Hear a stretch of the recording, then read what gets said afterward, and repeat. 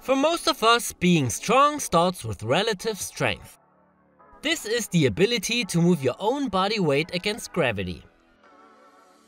That's why body weight movements like push-ups can be a great initial test of strength and even challenging for those who have been training for many years. However, many people feel intimidated by push-ups because they cannot do that many at a time. To increase your push-up performance, we put together 3 methods with which you can increase the overall number of push-ups. To adapt the training to your level, you can choose different progressions. If normal push-ups on the ground are very hard, just do the workout with incline or knee push-ups. You can also adapt the push-up variation to focus on different muscles. So if you want to improve your pike or diamond push-up performance, you can use the same methods that we show you in this video. These methods work quite well, but please be careful if you are an absolute beginner.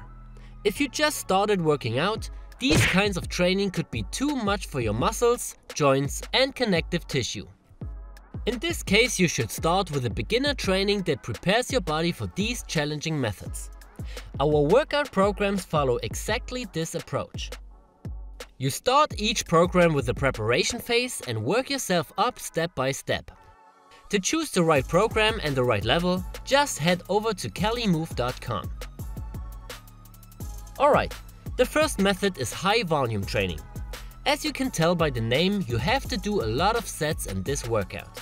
We suggest 10 sets of push-ups per workout with 2 minutes rest in between the sets, done 3 times a week. To be able to do 10 sets with a consistent performance, you only do 50% of your initial max reps. Here's an example. If you are able to do 10 push-ups, you only do 5 reps in each set. This should be very easy in the first sets, but the more sets you do, the harder it gets to complete the 5 reps. It can even happen that you aren't able to complete the 5 reps in the last set. That's quite normal, so don't worry if you collapse after 3 to 4 reps.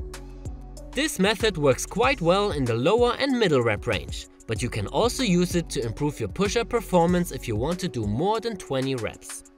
So no matter if you can do 4 or 20 reps. Just choose 50% of your maximum and you're ready to go.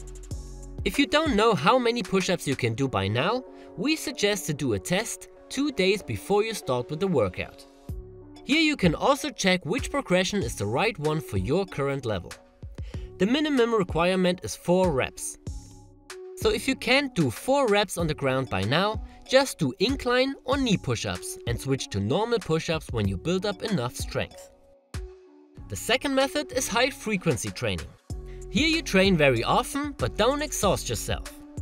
We suggest 5 sessions a week. In every session you do 5 sets with 3 to 5 minutes rest in between. In contrast to method 1, you don't aim for a fixed number of reps, but always stop your set before you reach failure. To be able to train at a medium level all the time without reaching failure, you have to slightly reduce the reps from set to set. For example, it's okay if you just do 7 reps in the last set if they feel as hard as 10 in the first one. This method requires some practice, because you have to learn when you should stop your set. The goal is to avoid stopping too early when you still have a lot of energy. But you also shouldn't stop too late when you can hardly do the last rep.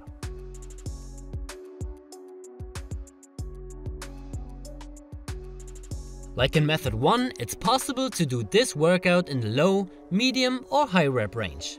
So no matter if you are able to do only a couple or a lot of push-ups, this method works quite well in every rep range.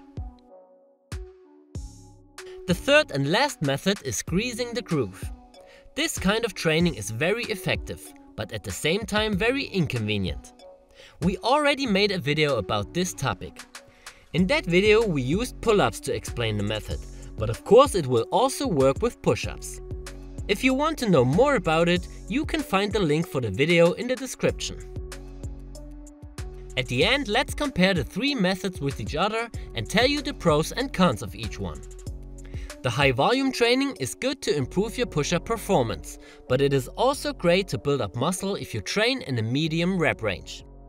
The high frequency training focuses more on the performance aspect, but also builds up some muscle. The Greasing the Groove training has a very strong focus on the performance aspect. It is the worst option of those three if you want to build muscle.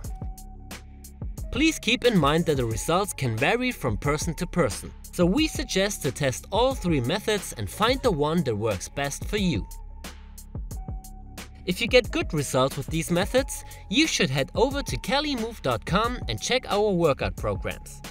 These programs not only focus on push-ups, but train your whole body with many different exercises. Each program is unique and helps you to achieve your goals. To get enough variety, we split each program in different phases. In each phase you train with different methods and exercises, so that you don't hit a plateau and progress as fast as possible. Of course, we also include the high volume and high frequency training as well. The programs are built up on scientific research and can be done by everyone. Just choose the right program and the right level and you're ready to go.